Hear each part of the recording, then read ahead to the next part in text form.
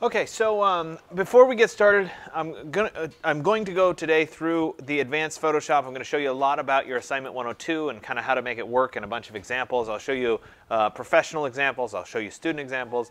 And then we'll get into some real, more advanced techniques in masking. We're going to isolate some objects today.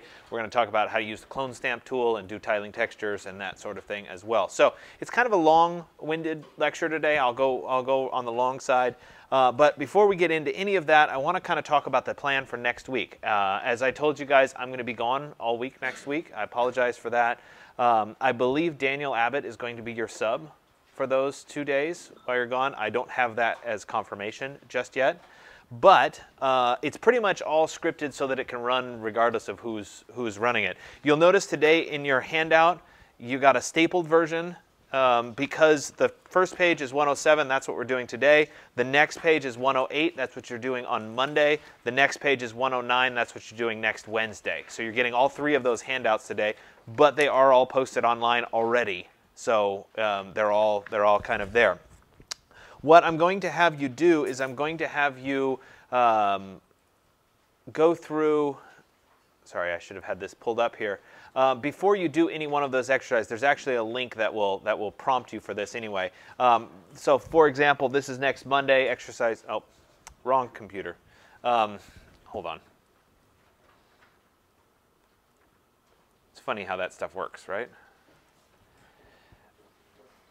Oh yeah, you see what I'm talking about? It's right here. No. Okay, so here we go.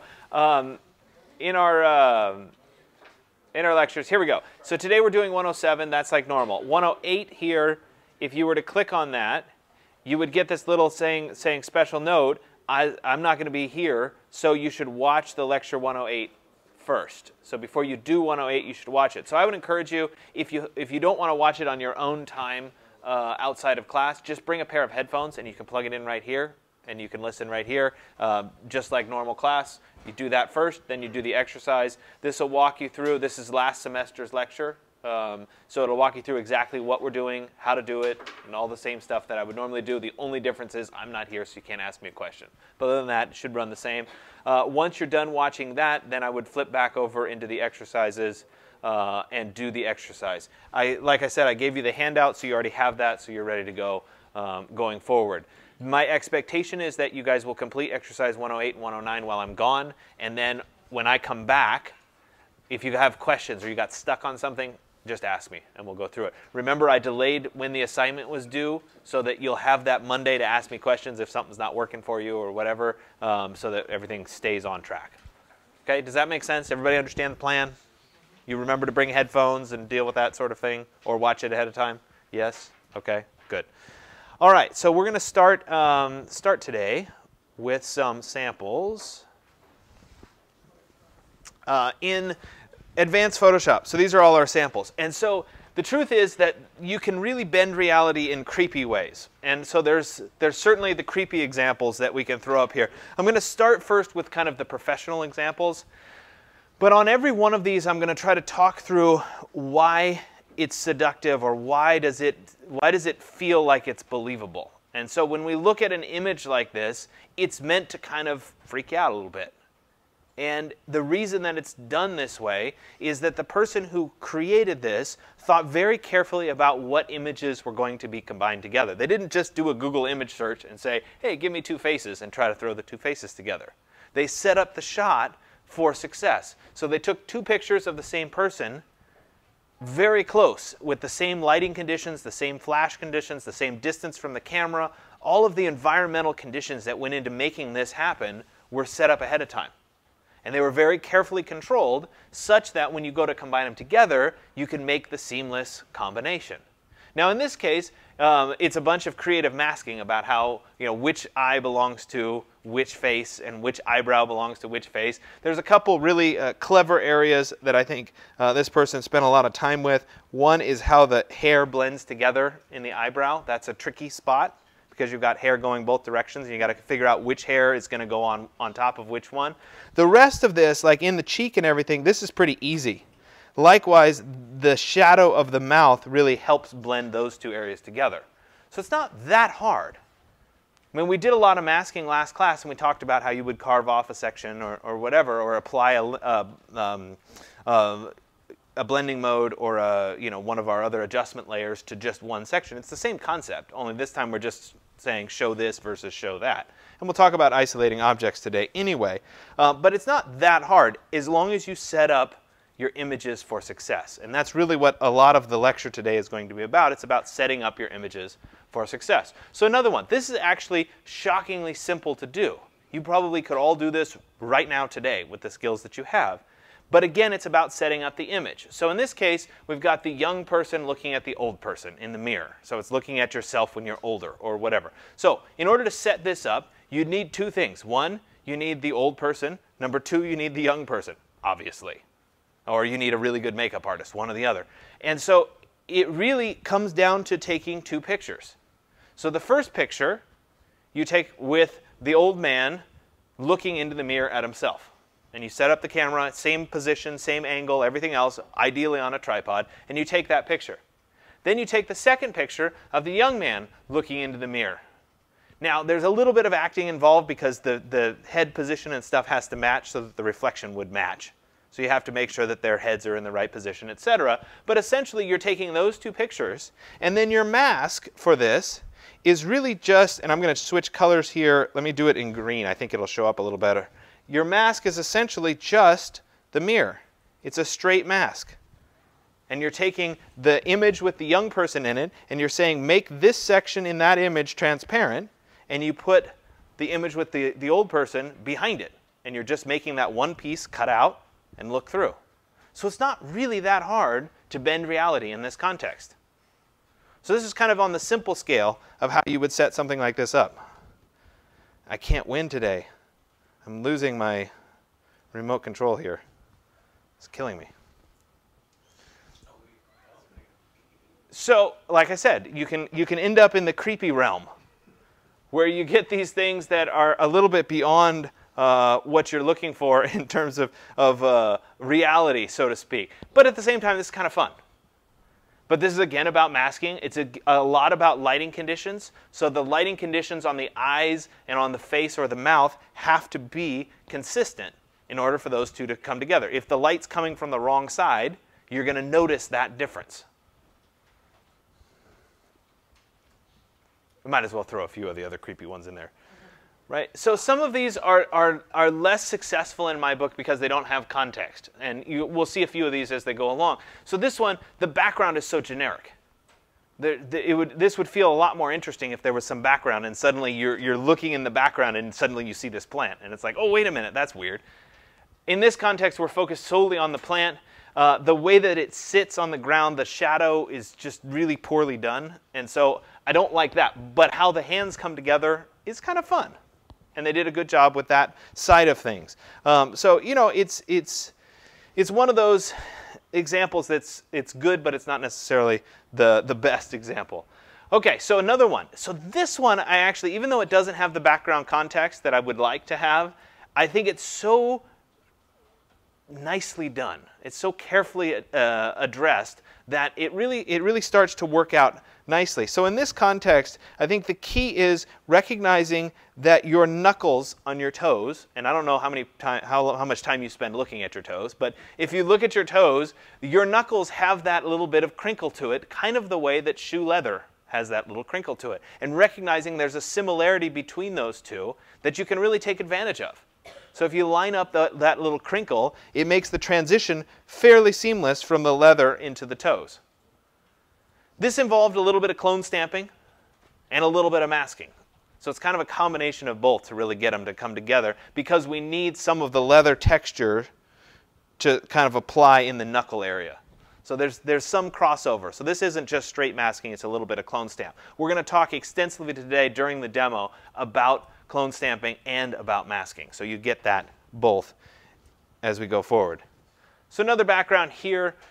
This one does have some background context, which I appreciate. It's a little bit fake in a way. You know, it just feels a little fake. The shadows aren't quite right, but you know, it certainly is a successful take.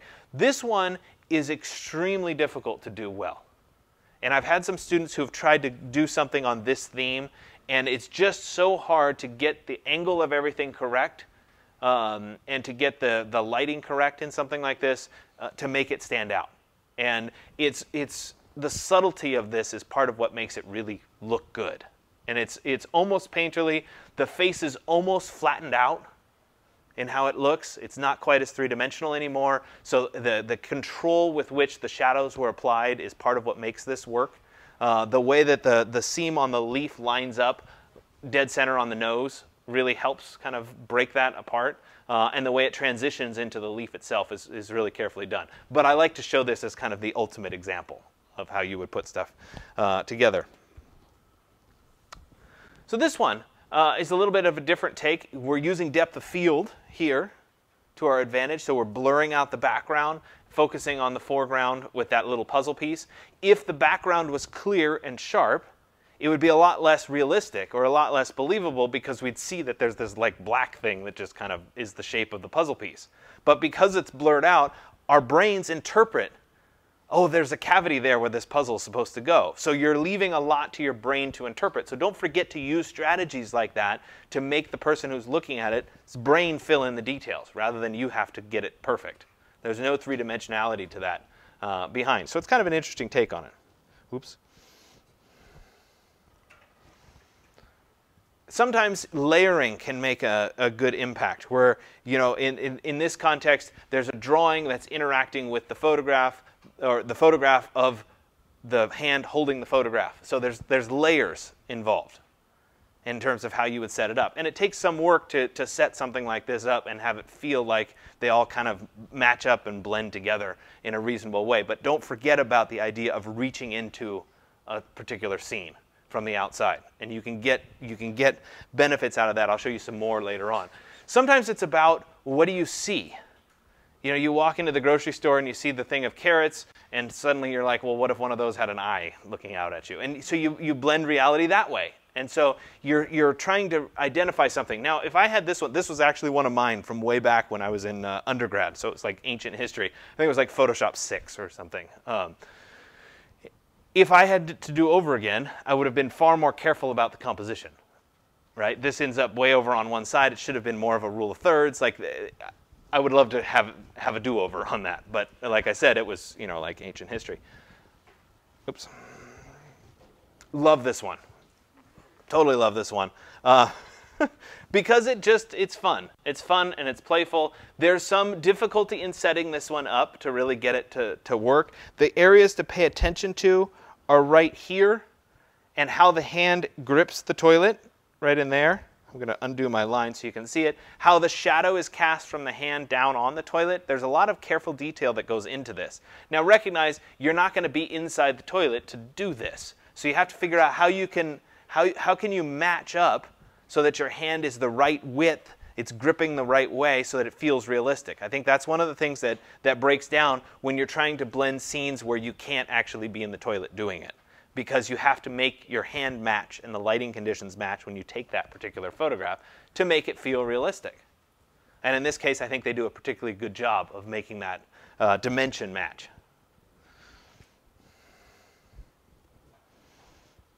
Oh, I lost it again. This one's blending the eye with kind of the cracked texture of earth. I think one of the things that I like about this one is the combination of the black and white and the color.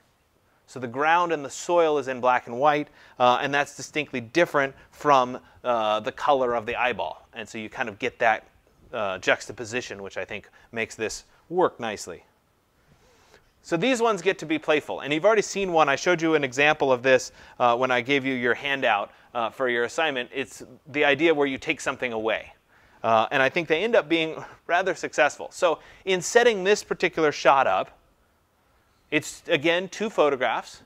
You've got one photograph of you know, with your toes. This one's not me. It's not my toes. With your pants down.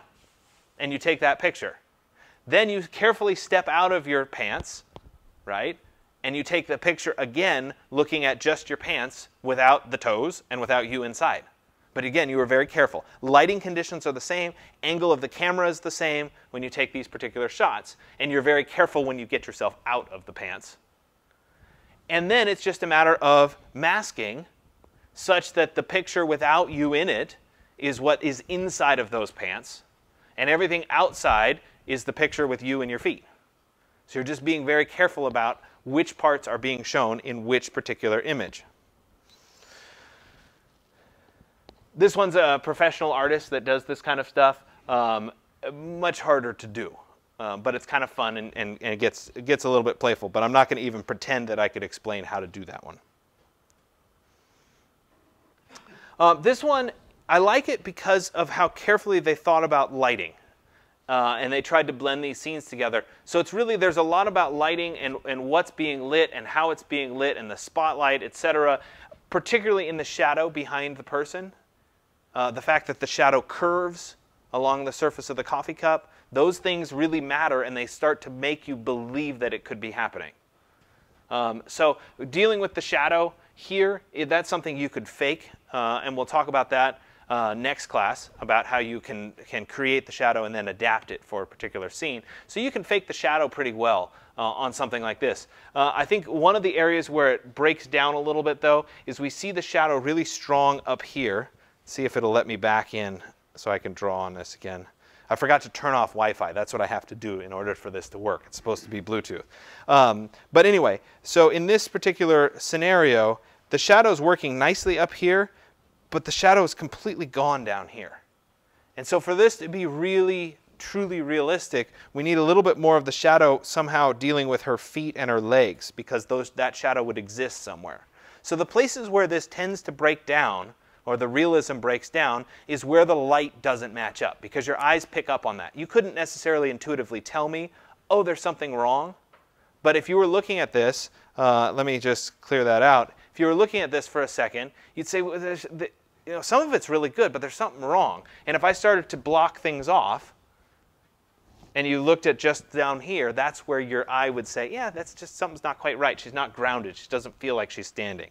And so those are the things to try to pay attention to. That's just silly. There's no way to describe that other than it's silly. So this is just like the mirror one that I showed in the very beginning. The only difference is the mirror isn't stationary.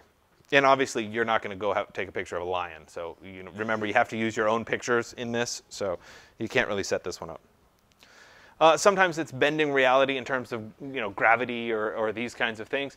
It's the same general concept. Right? You're essentially setting yourself up on a ladder or a stool or something, taking one photo, and then you're taking another photo, replacing that with the boy that's holding you up, and trying to mimic the two together. A couple key things on this particular setup would be to make whatever you're resting on match up, so that the size matches, your shirt matches. So you're just thinking carefully about those kinds of things. So obviously the boy's not holding you up, but if you're balancing on something that's about the same size as his hand, it's going to make the effect look a little bit more realistic.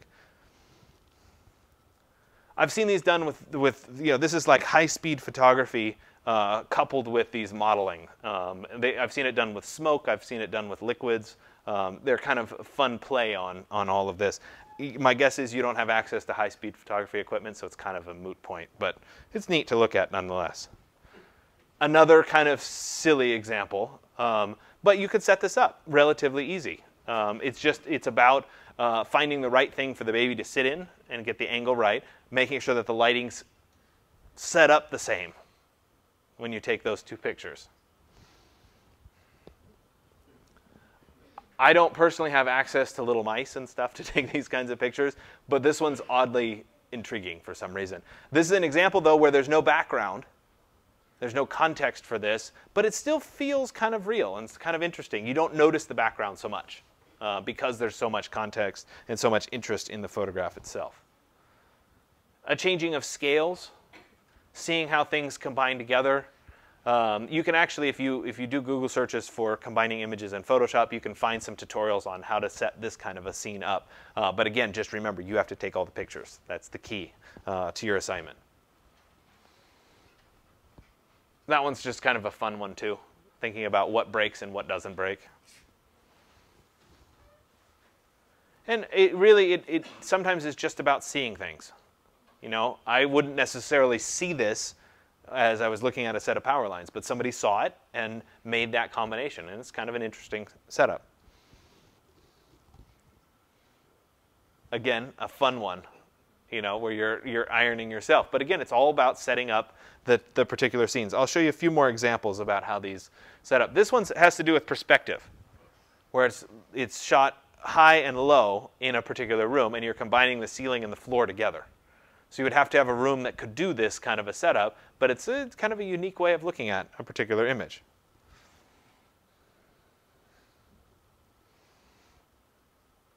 You know, this one, the sheet cascades into the snow scene.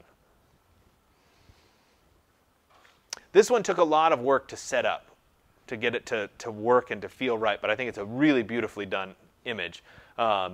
Taken in combination in a particular scene in two different environmental conditions. You know, one is in the storm, one is outside of the storm, and then combining the two together with the ladder and the person with the roll of paper kind of taping them up. And so it's a really professionally done version, but it's really nicely done. You know, yeah, some of these you've seen before, certainly. I like this one a lot. I think there's something about the movement of it. And the transition of the tarp into the road is just kind of really nicely done. I don't know, that one's just kind of silly. This is another shift in perspective that's kind of fun. So you're setting yourself up for something like this, and it's just a set of pictures where you're bending the picture and transitioning it. But at the same time, part of the reason, it's not just the road doing this, it's the fact that they've set up the person who's looking over the edge. And that's part of what sells this as an interesting composition, as an interesting photograph.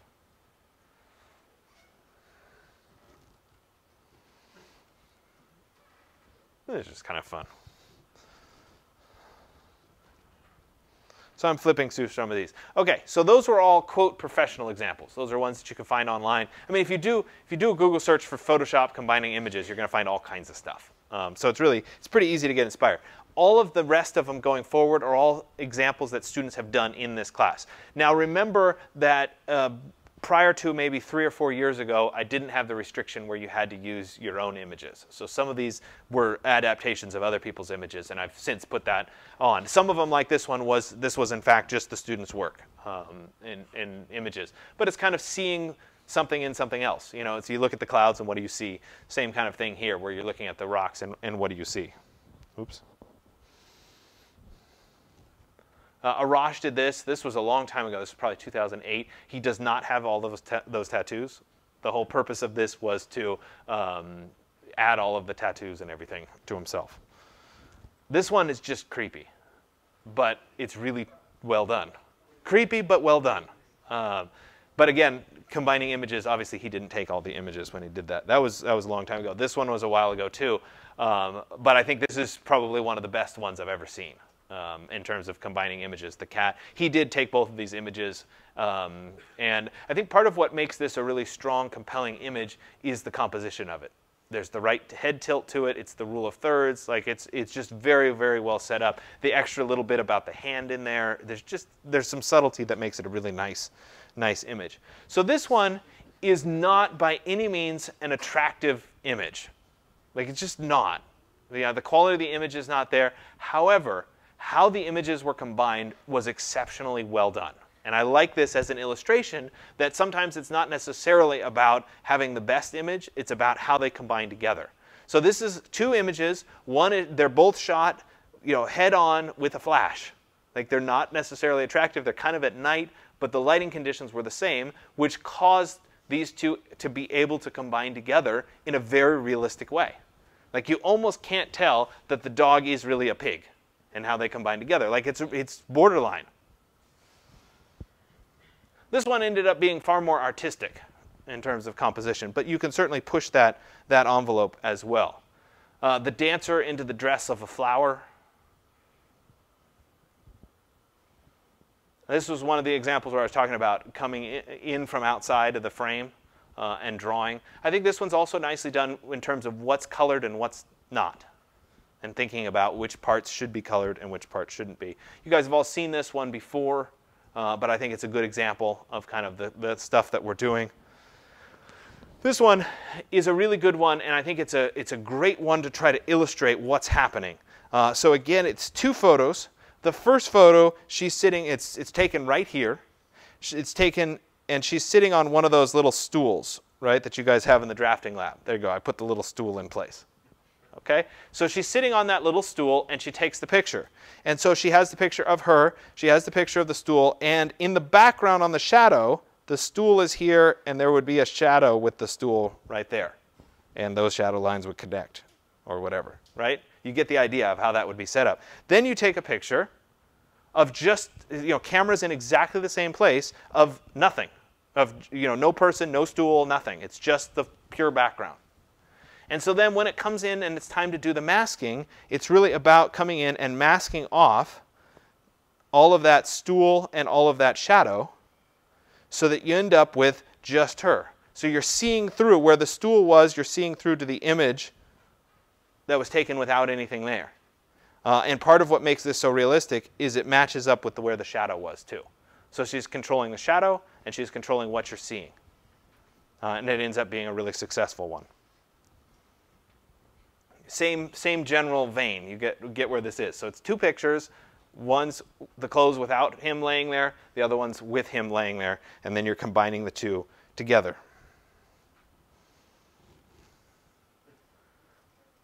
Same general concept. One picture with the hand in front, and the second one is without the hand, and you're combining through the hand. This one ended up being a little bit more in the artistic vein. I think it's kind of an interesting combination of images. Some of the stuff that he did really well, if you look carefully here at the bowstring shadows and how they play across the back, that's part of what sells this as a realistic combination. There's other places where the shadow really starts to break down that I don't think are quite done. So this one, there's moments of brilliance and there's moments that just aren't quite at the right level, which makes it a little bit harder. This is one with in the smoke adding the little people in. You can see them up at the very top. Hard one to set up and to do. This one's almost impossible to see. You have to look very carefully, but there's a face in there. And how the two are combined together. I think that's part of what makes this really tasteful, is she thought very carefully about what the face was going to be and how it would appear in the bark, to where it's almost, you can't see it, which makes it kind of a fun little nugget to look for. You guys have probably seen these ones online, where it's the profile and the front view taken next to each other, and then you're combining those two pieces together into one particular image. The half drawing, half photograph image, that's kind of an interesting play on it too.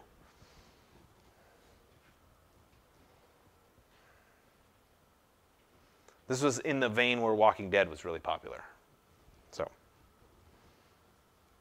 all right, so I'm going to stop with the sample images. Hopefully that gets your brain thinking a little bit. We're going to move over, so I didn't talk too long in the lecture format, but we're going to spend a lot of time during the demo piece. We're going to give me 5 minutes or so to flip over, and then we'll continue with exercise 107, and I'll show you all the demo stuff.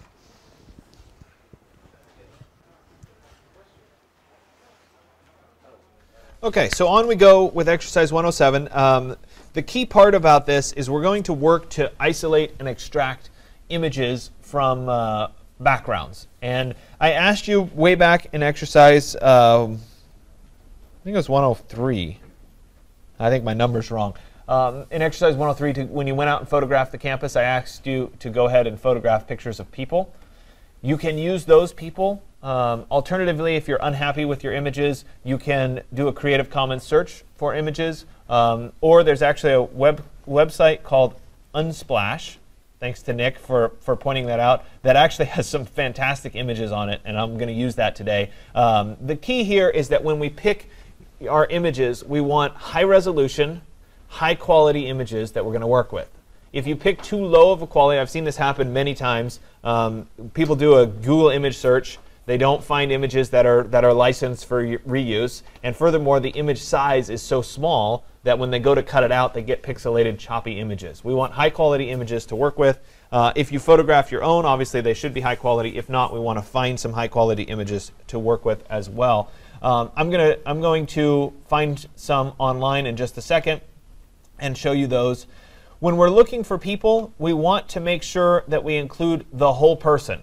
So images where we have parts of people, see if I can find one like this, where they're cut off, yeah, like this, of the shoes. Yeah, that's a great image of the shoes and the person walking. Is this ever going to be useful when we collage into a scene? No. If you have the whole person, you can always cut off the person or have them walk out of the scene if you want to. But starting with somebody that's cut off at the waist really limits your ability to use that down the road in Photoshop. So part of my strategy today is that you're building up a library of collage images. There are actually collage images available on the course website. If you go to the Resources tab and then you go to the Collage Images tab, there are a bunch of images and objects that people have already cut out for you. So here in the people, you can see that there's categories of people. There's male and there's female. They're organized by views. So the more times something is viewed, the higher up it goes in the category here. So there's a bunch of examples here. And so on any one of these, you can actually click and download these for your own use. And that's part of it. It was creating a library so that it's really easy to collage in people and objects after the fact. Of course, the website's running a little bit slow for me here. But yeah, so there's a person running that's been cut out. There's a black and white version of that person, and there's supposed to be a colored silhouette of that version of that as well. So I'm gonna show you how to create all of those today. But to start doing it, we need some background images. So two ways of going about finding images. If you have your own, that's great. If you don't, I like to start with the search.creativecommons.org, which is essentially a way of searching for media that is licensed for you to reuse. So people have said, yes, go ahead and reuse it. They're not enforcing copyright on it. What they ask when you use it is that you create a link to their original content. So you're acknowledging that you're using it, and you create a link to that content. So here in the Creative Commons search, I might say people walking or people running, something like that.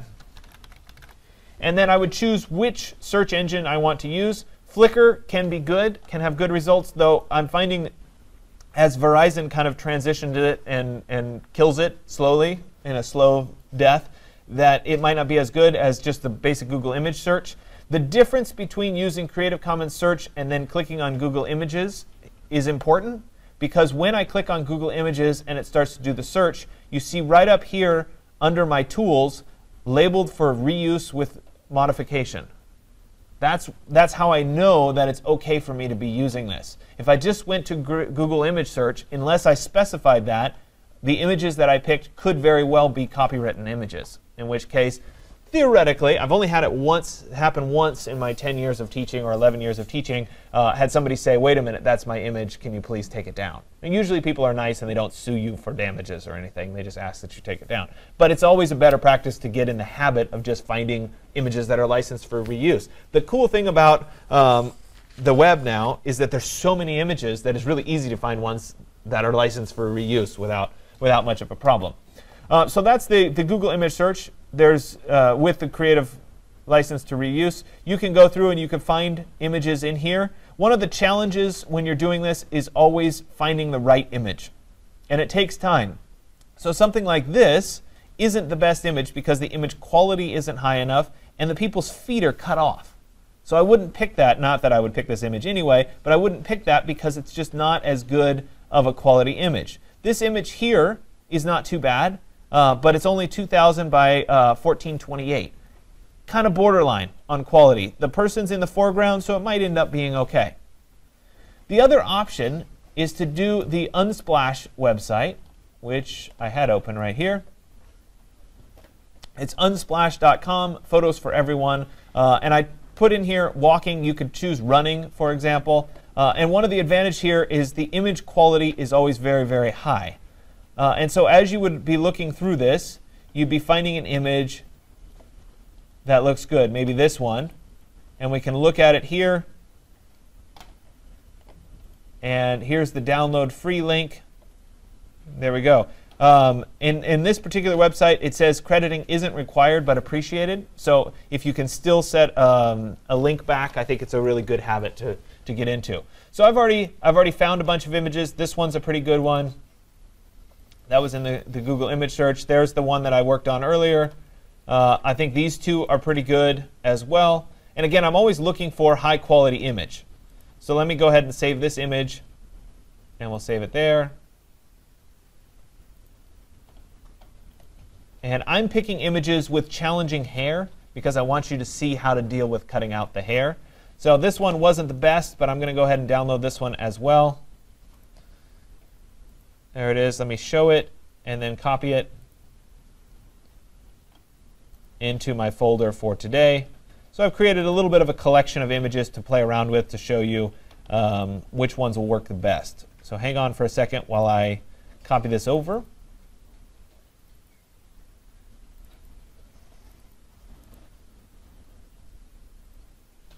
And there we go.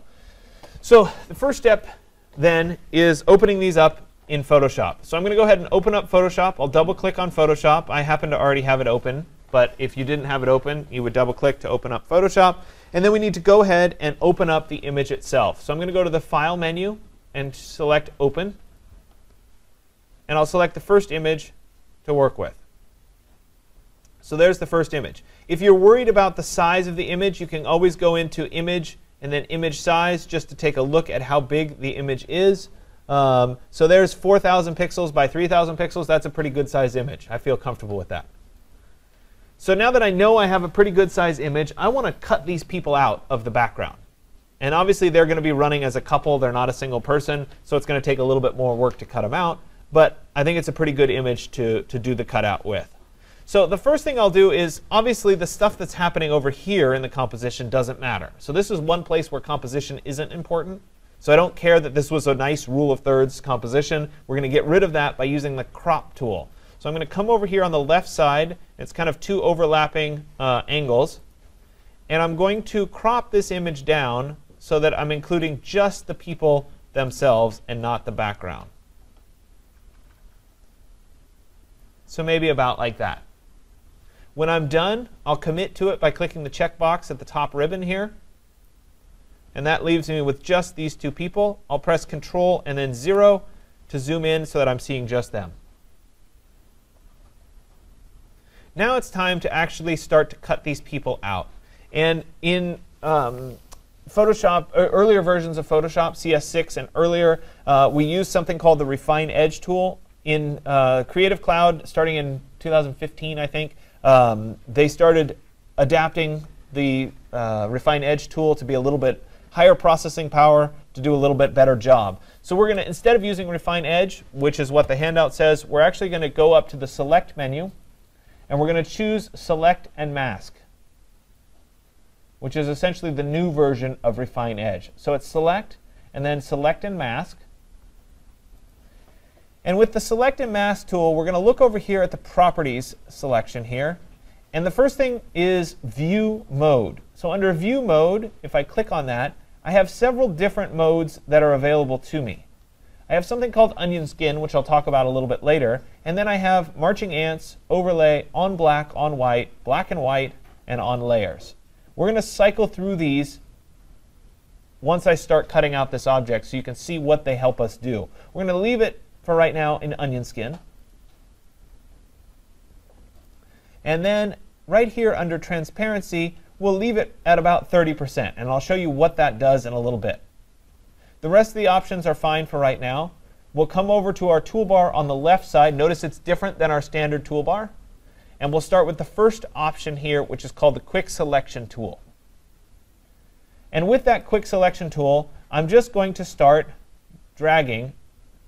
And as I do it, Photoshop is going to start to find edges for me, which makes life really easy. As this happens, and as I start to select, you'll see that it will turn more solid than it was. So instead of being this checkerboard background, we're starting to see the people as they come out. Sometimes you select a little bit too much. So in here, it selected this part of the background that I don't want. If I hold down the, let me zoom in a little bit so you can see the cursor there. If I hold down the Alt key, the cursor changes from having, I'm zooming in enough so you can see this a little bit better. See the cursor there? It has a plus sign in the middle of it. If I hold down the Alt key on the keyboard, it has a minus sign in it. That means subtract from. So let me zoom back out a little bit. And I could actually subtract out by holding down the Control key that section there and that section there. I could subtract back out this section. Like that. A little bit more there. I've let go, and I need to get his hair back in. Goofy as that hair might be. Oh, looks like he's missing an ear, so we need his ear. We need her hair. Oh, got too much. Back to the Alt key. Let's get rid of this. Get rid of that. Need to add a little bit more right in there. Her little fingers. Subtract out right in there. So sometimes it's a little bit hard to see what we've selected and what we haven't selected. So I think this onion skin works nicely in the initial selection phase. But sometimes if we switch the view to, for example, on black, we can then change the opacity of the background to where it becomes black. So I'm changing this slider here. We were at 30-something%. If I change it all the way up to 100%, we can see the background having black on it. And that helps to identify, OK, what things have we missed? What are we not seeing quite right? Looks like we've got a little area right in there. Oops, wrong way. Let me hold down Alt to subtract from. A little bit more in there. Perfect. A little bit of extra hair in there. We don't want that piece. We can also switch from the on black to the on white, which is the opposite, where we're seeing it against the white background. So it looks like maybe I missed some of the shoe. Oops, sorry. I'm supposed to add to the selection. Paint in a little bit more. Paint in a little bit more of that shoe. Whoops, too much there. We'll go back to Alt and we'll get rid of that section again.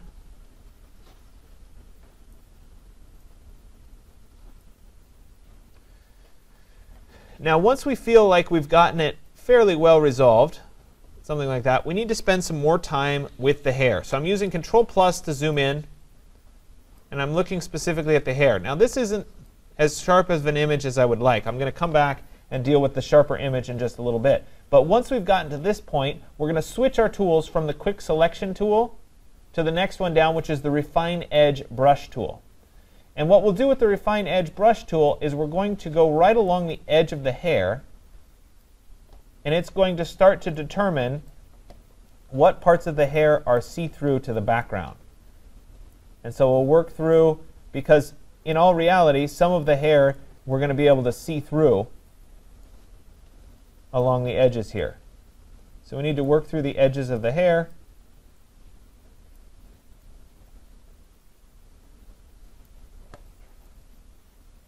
So we can start to see through it. Now, unfortunately, my image quality isn't quite as good as I would like because I'm not getting as good of results. But when I zoom out, it looks a little bit better. I'll do his hair as well. So let me zoom in, Control+. Space bar to pan. We'll come up here and we'll do the edge of his hair.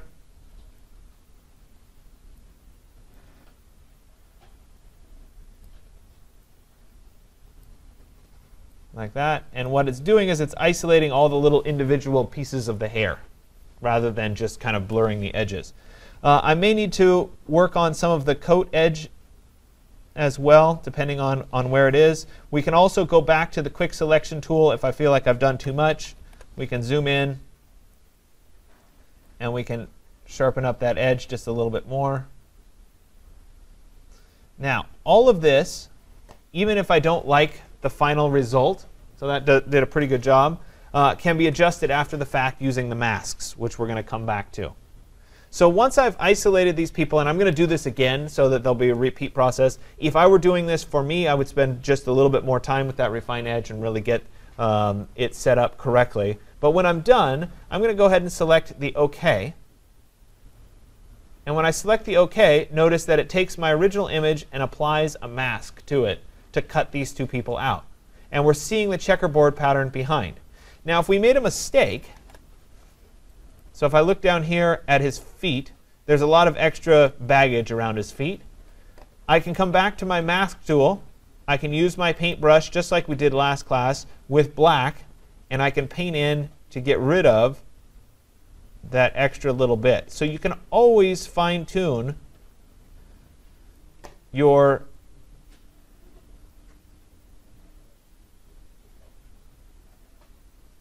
result by using the mask tools after the fact.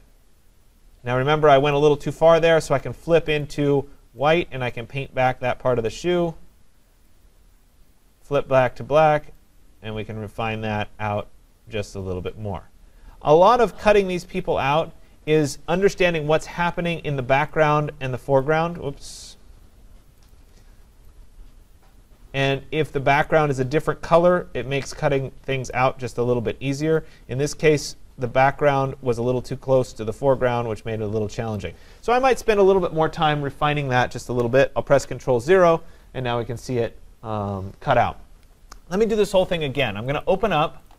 Oops, that was not what I wanted to do. I'm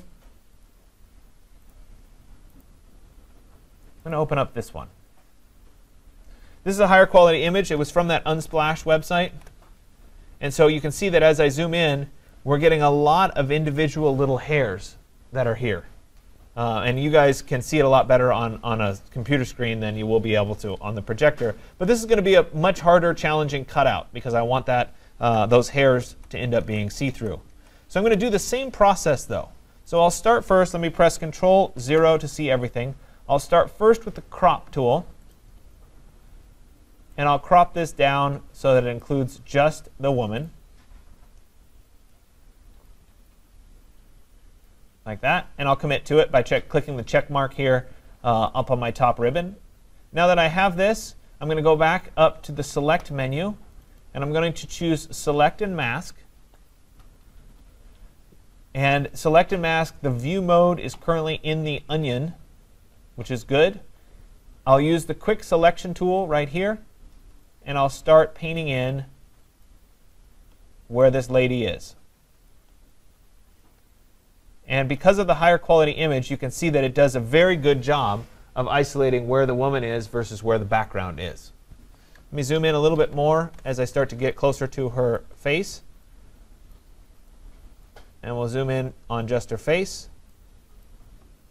Let me come down here to her feet. And we'll start to include her feet. So the feet are a little bit problematic because of the sand and the ripples at the bottom here. So I can use the Alt key and I can try to work my way through getting rid of some more of that. Truth is, the feet are going to be a little bit easier to deal with a mask after the fact. Having done this enough times, I know that trying to isolate the quick selection is just more work than actually doing the mask later on, because you'll keep going backwards and forwards like I'm doing right here, where you can't quite get just the whole foot. That's probably about as good as I can get without using some more refined masking. So we can come up here and look at her hair. Let me zoom out just a little bit. And here's a good place where switching modes to maybe the on black, we'll start with that first. When we switch to the on black here, you can see that that is still white, which means it's not transparent. Likewise, there's a little bit in there, there's a little bit right in there. This is a good opportunity to subtract from the selection that little bit of hair, like that. It's too much, so I'm going to go into the Refine Edge tool. So here's my Refine Edge tool, and I'm going to paint right along this edge. and we should start to see all the individual hairs show up and those white areas become black or transparent.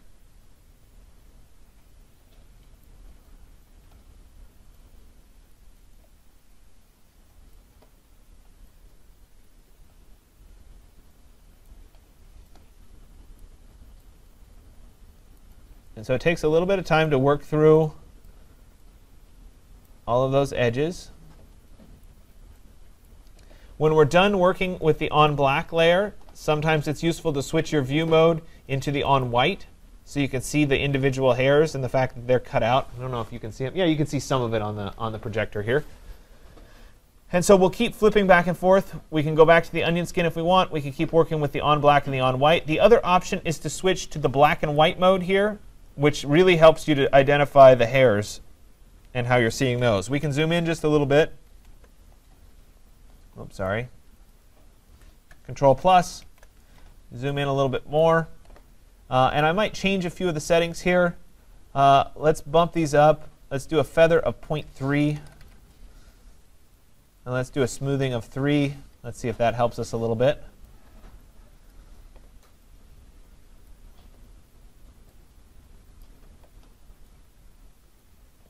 Yeah, I think the smoothing might be a little bit too much. I might go back to 1. Yeah, there we go.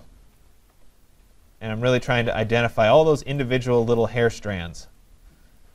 And hopefully on the projector you guys can see. Yeah, you can start to see all those individual hair strands showing up. So I work my way down her hair.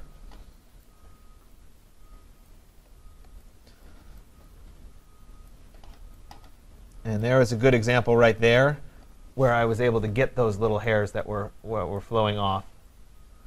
Keep working along here. It does take some time. It does take some patience. But your end results are going to be far superior if you take the time to isolate this hair. All right, I think I've gotten the hair there. Let's work on the top of the head.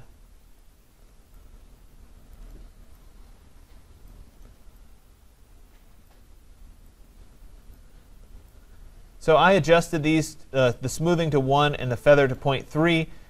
If you're feeling like that's too much, you can change those adjustments down as well. Again, it's dependent on the object that you're isolating. And so in this scenario, working with the black on white has really helped me identify the hair. I might switch back to the on black. I might switch back to the onion skin, depending on how I'm working through this. Let me go to the on white for a second so I can check her face. I'm going to work my way around. Yep, her coat looks pretty good. I'll come down here. We have issues along this edge. Like I said, I think the easiest thing for me to do is to do it after in the masking. Because of the sharp edges of the feet, I think I'll have a better time of doing it. Let me work my way back up.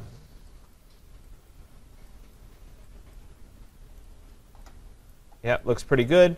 And I've got all that hair nicely isolated. Perfect. So now that I'm done and I've worked my way around the objects, I'll go ahead and say OK. And that then cuts her out. Let me press Control 0 so you can see it. She has the background, but I have to go in and I have to fix the feet. So I'm going to work on the mask itself. I'll press Control plus to zoom in so that I can see just her feet. There we go.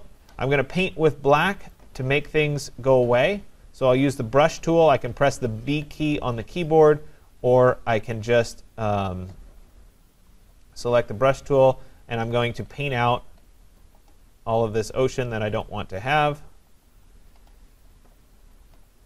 Now, as you can probably tell, I've got a little bit of a challenge here because her foot is sunk into the sand just a little bit. So I can choose to leave a little bit of a shadow at the bottom, or I could make the shadow go away and try to leave her with a little bit less of a foot. Both are a little bit problematic when we go to do the collage work later on, whether we really want her to have the shadow or whether we really want her to have less of a foot. I'm not sure what's the better strategy. But I'll work my way through. I'll touch this up.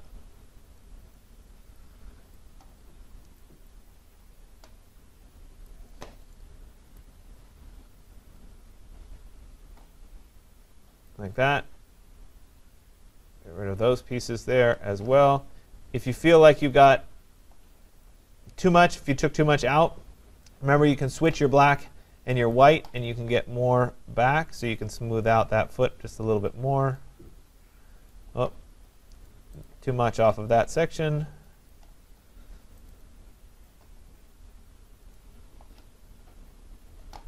Likewise there, we'll flip. Helps if you actually flip the colors like you're supposed to. All right, so there's that. And then I'll flip one more time, and I'll finish this up by getting rid of that section there.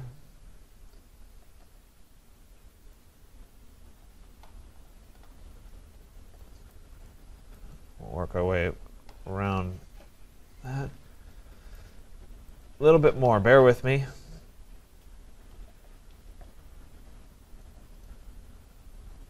And we'll get rid of that. So at this point, I'll press Control-0. I've isolated my person. I have a transparent background, which is great. I want to save this as a color version to be able to use later on. So I'm going to go ahead and, before I do anything else, I'm going to go to File, and I'm going to go to Export, and I'm going to use the Save for Web. I still like that.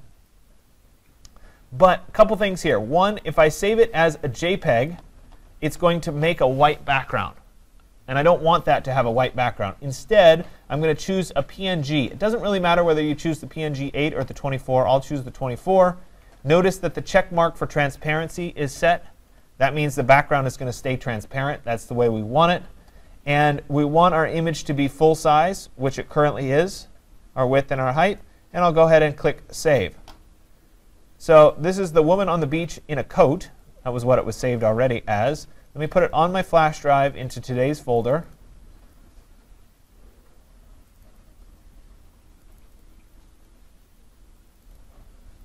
And I'm going to append to this an underscore color. So I'll do underscore color so I know this is the colored version of it. And I'll go ahead and click on Save.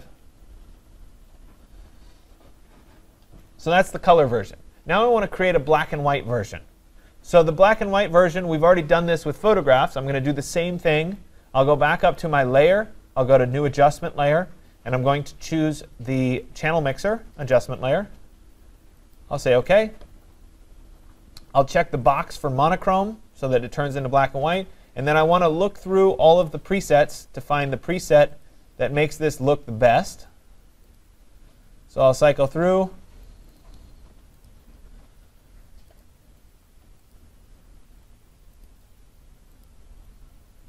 And I think I like the green filter the best. Yeah, that's pretty good. Maybe it's the blue filter. Yeah, the blue filter's not too bad either. OK, so once I have this in black and white, I'm going to do the same thing. I'll go to File, and then Export. And this is going to be Save for Web Legacy. I'm going to make sure it's PNG 24. I'll go ahead and click on the Save icon. And this time, it's going to be the same name here, but I'm going to add underscore BW for black and white. And I'll go ahead and click on Save. There you go. The last piece of this is I want to create just a silhouette with a solid color. And we could create the silhouette with black, or we could create the silhouette with white. But that's a little bit problematic when we go down the road because you're stuck with either black or white. I've found that if we create a silhouette with a neutral 50% gray, or excuse me, with a 75% gray, you can swing that value darker or lighter to work really nicely in a collage afterward. We are going to use these next class, and I'll show you where they become so valuable. So I need a new layer, and so I'll go ahead and click on the New Layer button. I could also go up to Layer, New Layer. Either way is just fine. And on this new layer, this layer 1, I'm going to paint using my brush tool with a 75% gray. I'm going to get to the 75% neutral gray by coming here to the CMYK values and turning everything to 0, except K, which is the equivalent of black. That black value here, I'm going to set at 75.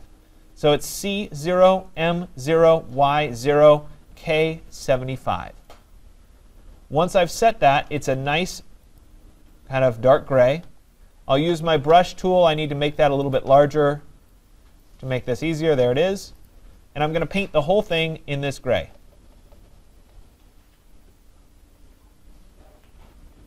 like that. You could use the fill tool if you would rather. I find that it to be just about as fast to just paint it over in gray. Once I have that all painted in gray, I already have the mask. I created the mask down here. So I just want to copy that mask up onto this layer. We did this last class. I'm going to do that by holding down the Alt key and dragging this mask up onto layer 1. And that then cuts it out as a silhouette for me. So I don't have to create the mask again. I've already created it once. I can just move it up by holding down the Alt key and create a copy of it on the gray. So here's the silhouette version. I'll go to File, and I'll go to Export. And this one's going to be Save for Web, same thing. It's still a PNG 24. I'll go ahead and click on Save. And this time, I'm going to do _gray, and then click Save. And so now I have the silhouette version, I have the black and white version, and I have the color version all ready and saved. You're going to do this multiple times today for practice. Again, it's about extracting the objects. The higher skill level you get at doing this, the better off you're going to be. And so I'm asking that you do it at least 5 times for 5 different people. Each time you're done, you're going to create a new post on the course website. So it's not going to be one post with all the people in it. You're going to create a new post each time. So I'm going to go through that and show you how to do that part as well. I'm going to come here. I'll go to New and then Post. And so this is, I don't know, a woman. What was it called? I don't remember.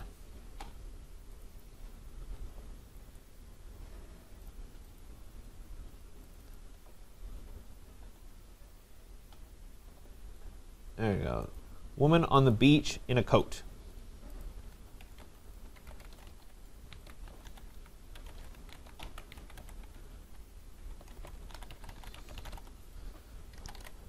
Okay. And so all I need to do is I need to upload all 3 versions into this post. So I'm going to go to Add Media. I'm going to go to Upload Files. I'm going to select the files. And I'll go to today's folder. And there's my woman on the beach in a coat. I'm going to select all 3, the color, the black and white, and the silhouette. And I'll say Open.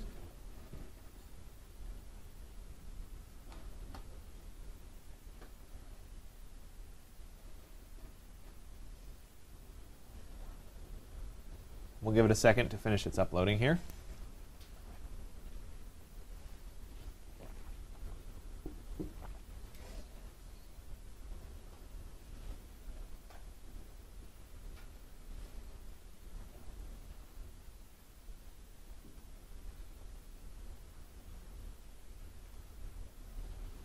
Okay, once they've finished uploading, they'll all have check marks in them. So if I click Insert into Post, it's going to insert all 3 of those images into the body of my post. There we go. There's all 3 as I scroll down. I'm still going to need to come down here to set a featured image. So I'll click on Set Featured Image. I'll pick the color version as the featured image. There it is.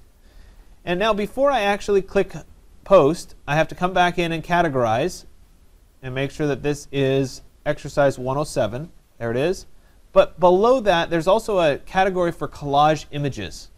These are ways that people have established for actually searching for people. So if you wanted to search for something specific, they're categorized. It's kind of like tagging your picture. So here, I might say this is, I don't know, walking.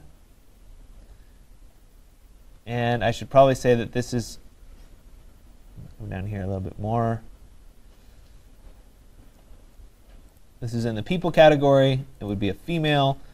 People have worked through different descriptions here. If what you're seeing, or if what your image is isn't matching up here, you can always add a new term. You just click the Add a New Term button, and you might add something down here. Once you're done, you'll go ahead and come back, and you'll click on the Publish tab, like that, and that'll be the first one that I turn in. So each one is separate. And you're going to work for the whole class time to create multiples of these. Take your time, because we will be using these a little bit later on. I actually noticed after I did the export on the gray version that I have some issues down here at the feet that weren't quite resolved, so I would come back and fix those so we didn't have those little halos at the feet. That would be problematic later on. So you're going to do that. That is through part 1 and part 2. I debate on part 3. You guys are aware that the semester changed in the fall from an 18-week semester to a 16-week semester. And I've struggled to figure out whether the tiling textures really belongs as part of this lecture. It's just another floating piece of the class. And so I think you guys probably have enough to do without worrying about the tiling textures today. I think we'll come back and revisit that a little bit later on. So I'm going to cut that out today so you don't have to do part 3. That also means that in the summary of posts, you're not going to be doing the 3 posts of tiling textures, so you can cross that off. You don't have to worry about that. You're going to do 5 posts of isolated people. If you have more time, you keep going with either other objects or other people. So you could do animals or whatever. I want to start with people because they're generally the most valuable. The other thing is you don't need to comment on this exercise. So when you come into class next time, you don't have to do any comments. You're exempt because what could you really comment about these? Okay? So I'm going to turn you guys loose and let you work through this. If you get a little bit lost, let me know, and I'll try to help you through it. Again, start with high quality images. That's going to make the biggest difference as you create your images, and then take your time as you work through that isolation. The better the quality of the images you do in the isolation now, the better next class's collage will be. The easier your objects will feel, will fit into a page, fit into another scene. So take your time and do a good job as you go forward. Are there any global questions? No? Okay. I'll turn you guys loose.